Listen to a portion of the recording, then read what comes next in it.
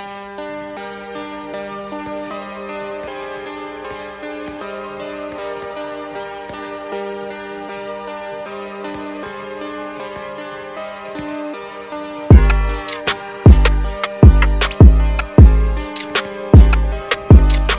need to focus more on keeping my elbows tucked in and tight.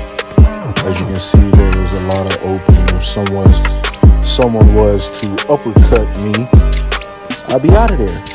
So yeah, anytime you hit the bags, keep them elbows locked in by your side, in front of you, and keep that core engaged.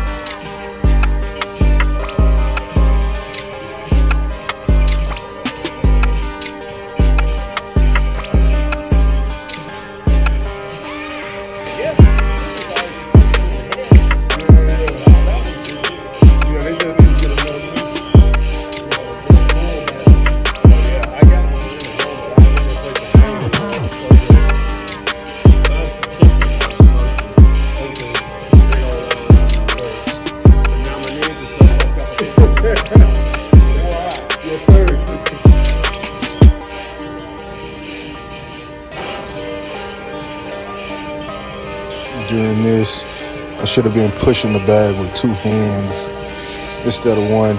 You see with one, it's like going all over the place.